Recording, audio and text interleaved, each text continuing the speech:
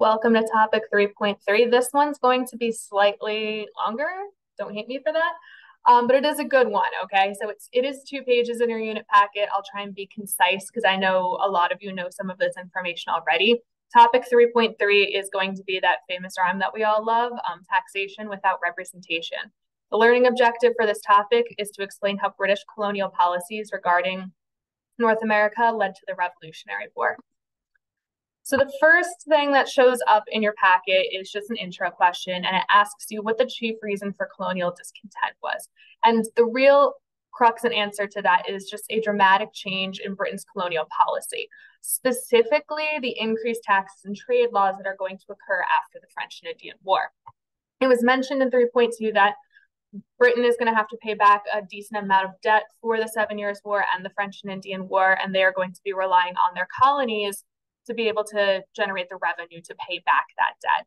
So British actions and colonial reactions. You guys will see 2 boxes there. It says colonists desired to defend, 1, 2, 3, 4, and then just core dividing issues. So these are going to be some of the British actions and then the colonial reactions to that. So the things that the colonists wanted to defend were the following.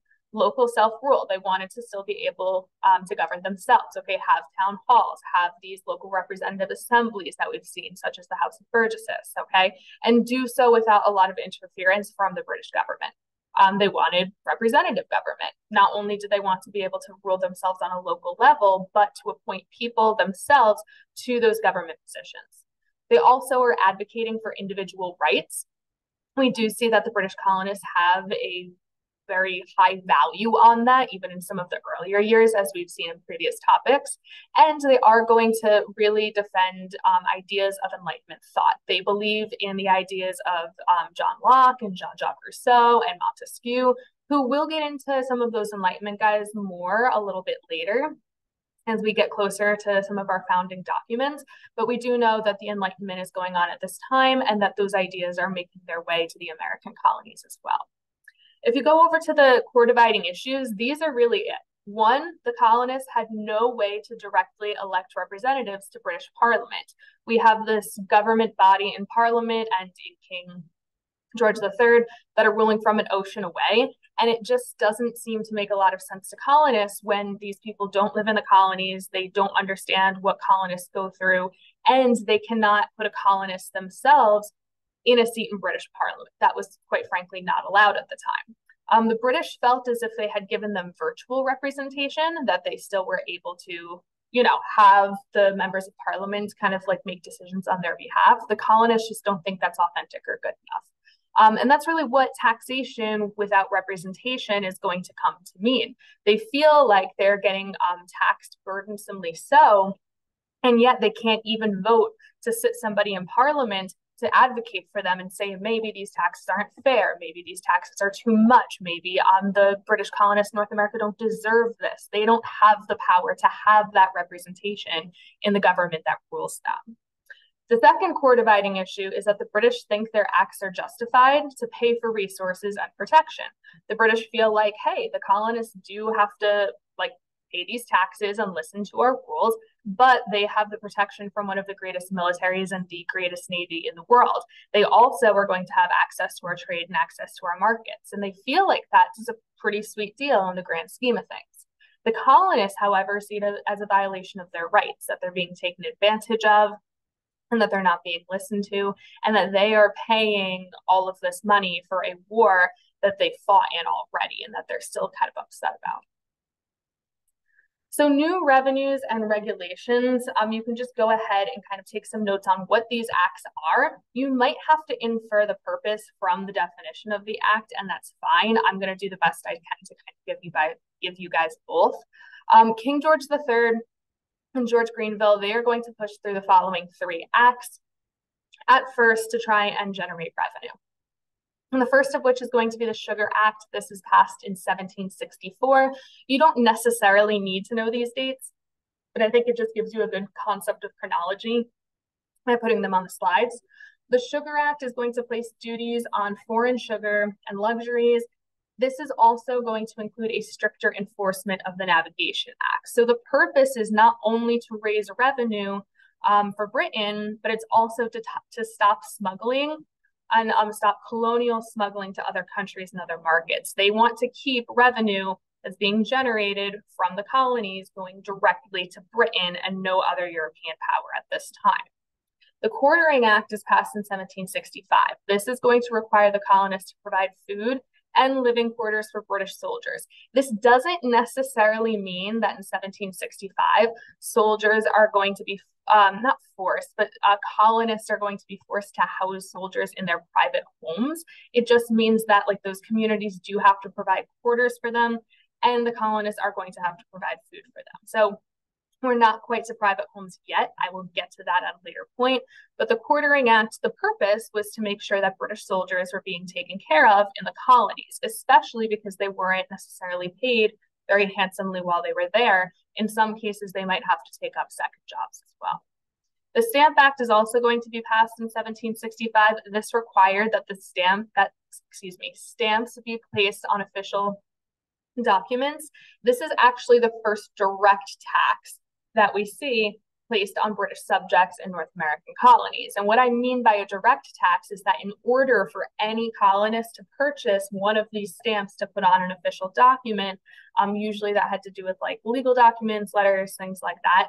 If they were purchasing one of these stamps to make it official, that individual colonist themselves would be paying that tax. It wouldn't be like a merchant paying the tax on a cargo of, I don't know, like let's say tea or sugar, let's say sugar. It wouldn't be like the Sugar Act, for example. I kind of stumbled there.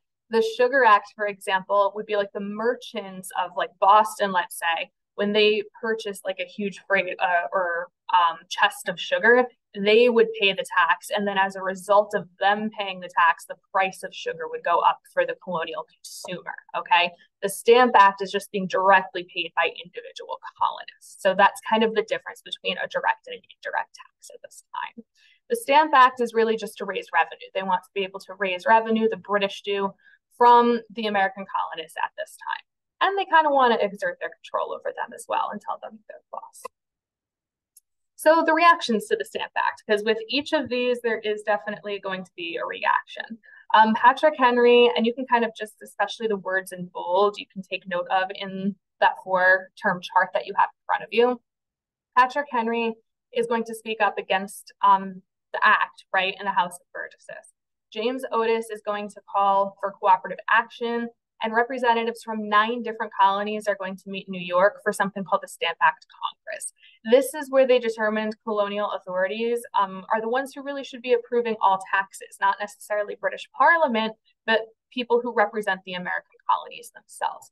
This is also pretty important because it is a sign of unity for the colonies at this time. Granted, only 9 are going to attend and discuss this, but we are starting to see slowly more over time that these British colonies are acting together and becoming more unified. It doesn't mean they're all the same yet. They still do think of themselves as distinct colonies of Britain and not as one unified entity, but we see attempts of them working together. Another group that's going to appear at this time is the Sons and Daughters of Liberty. They are going to be a secret society that intimidated tax agents, destroyed stamps, and feathered revenue officials, tarred and feathered them. We'll talk a little bit more about the Sons and Daughters of Liberty in class when I see you guys next. But they are going to be doing these things to kind of protest and show that they are not favoring the Stamp Act and other violations of their liberties at this time. They are also, the Sons and Daughters of Liberty, that is, they are going to conduct boycotts against British imports to put economic pressure on the British. And these are actually going to be the most effective form of protest. It's not going to be some of those like more well-known, like sensational protests like the Tea Party or events like the Boston Massacre or even the tarring and feathering that's really going to get the British to listen. It's colonists really protesting with their money, protesting with their dollars. If they're boycotting British goods, the British are not making money off of their colonies like they wanted to, right? And that's the sole purpose of the colonies, according to Britain. And so when American colonists are not buying their goods, Britain is losing revenue, their plan is not working with this taxation, and they're going to have to kind of reconvene and figure out how to navigate this in a way that the colonists will still purchase their items.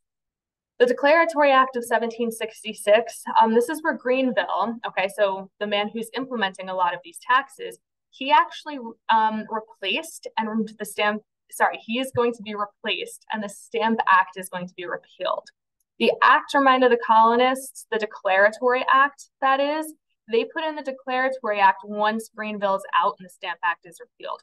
The Declaratory Act basically declares that Parliament and England have the right to tax the colonists in all cases whatsoever. So I always say the Declaratory Act is kind of like a parent reminding their kid that they're the boss. Like if you're getting in trouble with your parents, you're staying out too late and you're like breaking curfew or you're not doing your homework, your parents might kind of put in things to punish you. And then slowly they might take away those punishments, kind of like the Stamp Act, right? But they're going to come back and be like, hey, you have to remember I'm the boss and you need to make it home for curfew and you need to do your homework. So it's just declaring again and reminding the colonists that they're the ones in charge, that they are the mother country and they have to be listened to. Okay, so the second phase of the crisis, you kind of just need to take down these terms underneath where they appear in your packet there. I'm not really looking too much from that, but just kind of know they bleed into one another. The Townshend Acts are going to be first. This is going to be enacted new duties to be collected on imports like tea, glass, and paper. Okay, so they're taxing those items. These were used to pay crown officials in the colony. So when they send over soldiers or they send over people to kind of regulate trade, let's say, the way that they pay those individuals is going to be through the Townshend Acts. They are also going to allow British authorities to search private homes for smuggled goods with only a writ of assistance instead of a warrant, okay? All you really need to know is that a writ of assistance is a little bit looser than a full-fledged legally obtained warrant is. At first, the Townshend Acts were kind of accepted. They weren't wildly unpopular. They weren't wildly controversial because they were indirect, okay? So again, merchants might have to pay these taxes and merchants typically were a little bit wealthier. They might kind of up the prices of these items. But however, after a little bit of time goes on, and especially with this idea of only needing a writ of assistance instead of a warrant for smuggled items, we start to see greater calls of taxation without representation, that these acts aren't really as justified as they had once thought. Letters from a Federal Farmer, that's going to be written by John Dickinson after the passing of the Townshend Acts, and he's going to advocate for colonial approval of taxation if no representation in Congress, or no taxation without representation in Congress. So basically he's saying like the only way, again, the British should be able to tax the colonists is if the colonists have somebody seated in Parliament to advocate on their behalf. The Townshend Acts eventually, with some of this controversy, are going to be repealed because of the damaged trade and the little revenue that they're going to yield. Okay, we do see, again, boycotting is going to be one of the most effective ways that the colonists combat all of these acts and these taxes that are being placed on them. If they're not buying those products and if the British aren't making enough money off of the taxes that they're putting into place, they're going to have to adjust. What was still allowed and what was still kind of kept into effect was a small tax on tea to be able to still generate some revenue. So that is there, and that will lead into something further in a second. So another part of this second phase of crisis is something that's really popularly known in American history called the Boston Massacre. And this too is something that we'll look at a little bit more closely in class. But on a snowy day in March of 1770, a crowd of colonists are going to harass British officers by the courthouse. And this is going to turn into the Boston Massacre. So if you look at that like famous image of the Boston Massacre, it's an engraving that we see done by Paul Revere, and I forgot to throw it in here, but it's a poster in my classroom. The really famous like picture of it that it's in a ton of different classrooms throughout the United States, it's actually kind of sensationalized. That picture and a lot of the media, quote unquote, or newspapers and pamphlets at this time made it out to be that the Boston Massacre was unprovoked and that the British just opened fire on the crowd. When in actuality, the colonists were actually harassing them, they were taunting them, they were throwing snowballs with rocks and ice in them at these British soldiers that were in front of the courthouse, and they started yelling the words fire, which provoked the British soldiers to fire into the crowd in self-defense. So the guards do fire into the crowd. They do kill 5 Americans, the first of which is going to be Crispus Attucks, and many consider him to be one of the first, not one of the first, really like the first casualty of the American Revolution, although we haven't seen an official battle yet. He is going to be an African and he is going to have American Indian heritage as well. And he's later going to be a symbol of the anti-slavery movement down the road. 6 soldiers that were involved in the Boston Massacre, British soldiers, that is, they're actually going to be defended by John Adams, who will one day be the second president of the United States. These soldiers are defended by Adams and they are acquitted of murder, but 2 are going to be convicted of manslaughter. So just a couple of things I want you guys to think about before you come into class is, was this a massacre? Okay, do we actually think the Boston Massacre can truly be called a massacre? And then I also just kind of want you to think about why John Adams, who is related to Sam Adams, who's one of the founders of the Sons of Liberty, why would John Adams defend British soldiers in a court of law when he himself is an American colonist, and a pretty notorious one at that? So just think about those and kind of let that mull over in your brain before you come to class. Okay, so the renewal of the conflict. We see that tensions are going to rise again, especially after the Boston Massacre. This is where Samuel Adams, who is the leader of the Sons of Liberty, or one of them at least, he's going to organize something called the Committees of Correspondence in 1772. The Committees of Correspondence, they exchange letters about suspicious British activities, and they just really kind of keep tabs on what the British are doing, what American colonists should be concerned about, and how they can counteract some of these occurrences without necessarily going to the brink of war. The Gaspee, this is going to be an incident that's really frequently cited in the letters between the Committees of Correspondence. It's going to be the Gaspee itself. It's a British customs ship that caught several smugglers. And once it landed offshore in Rhode Island in 1772, colonists, knowing that it caught several smugglers that were American colonists, they disguised themselves as American Indians and they actually set fire to the ship. This is kind of, at least this last part, right, disguised as American Indians and, you know, Sons of Liberty in general. That should sound kind of familiar to the Boston Tea Party as well, sort of, as it's similar. The colonists, they're going to continue to boycott British tea, but the British are going to pass the Tea Act in 1773, which made tea cheaper than the Dutch. So this is kind of funny, actually, because the Dutch were the main competitors of British tea. And colonists were happy to be able to spend their money on Dutch tea if they could, rather than British tea, because of their disdain for the British at the time. However, even though the British make their tea cheaper, hoping that the colonists will buy the cheaper British tea and the British will be able to generate revenue from their colonists, Americans, especially in New England, are still so angry with the British and their mercantile policy that they refuse to buy the tea for British tea because they're just so angry at the British at this time. What the British do is they ship a boat of this tea to Boston, but find no buyers, okay, because they are boycotting the tea. They don't want to buy it. Boston is like one of the hotbeds for the beginnings of the American Revolution because of all of the trade and, you know, mercantile activity that's happening there. So they ship that boat of tea to Boston. Nobody wants to buy it because they're angry with the British. And what the colonists do, members of the Sons of Liberty, actually, they're going to disguise themselves as American Indians like they did with the Gaspee.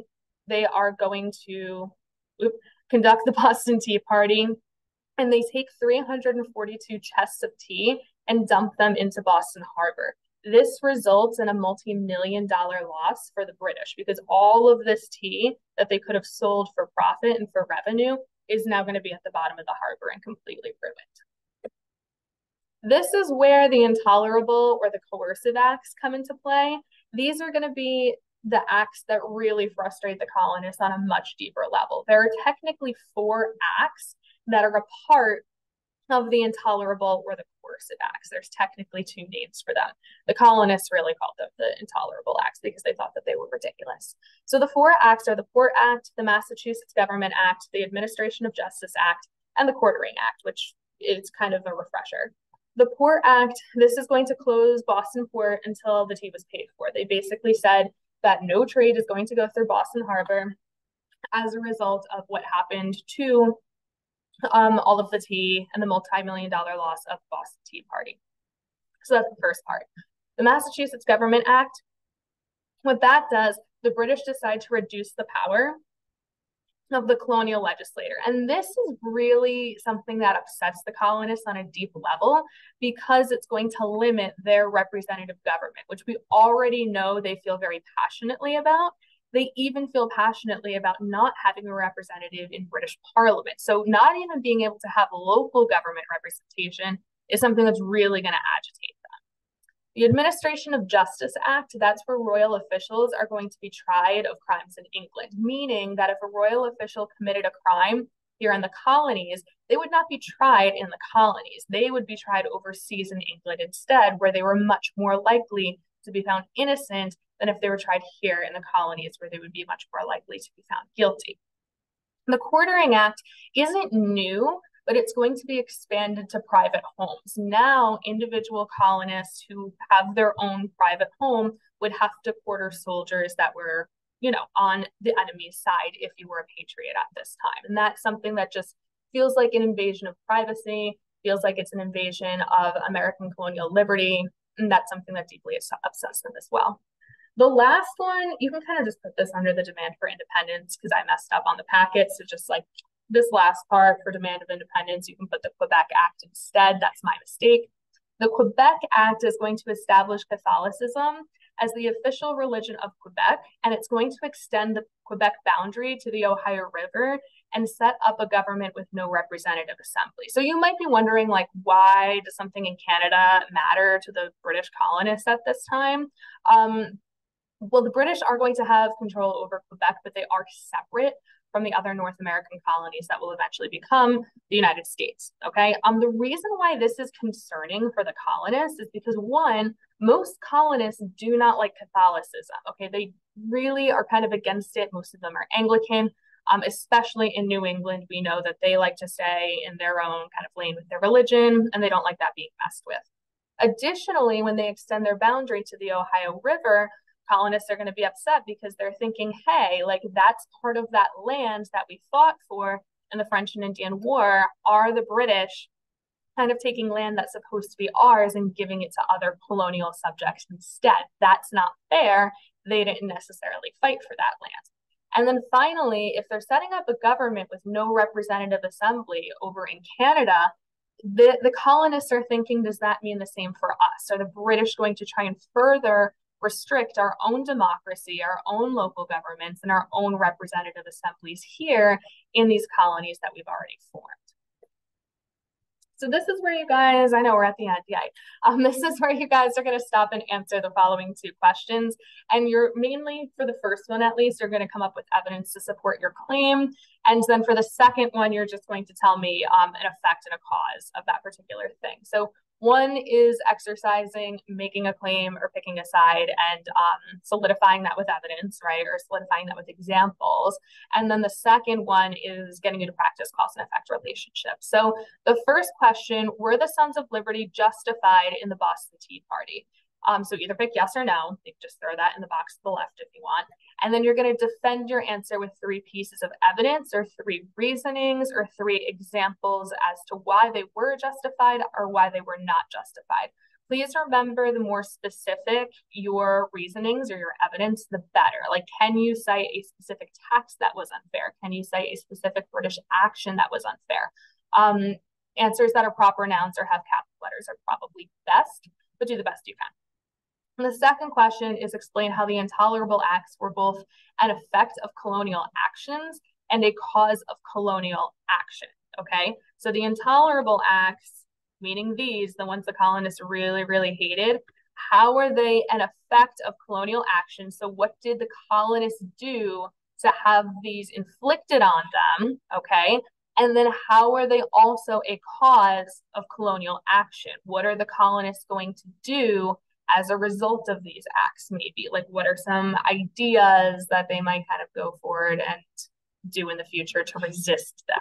So just kind of think about that, let that marinate over.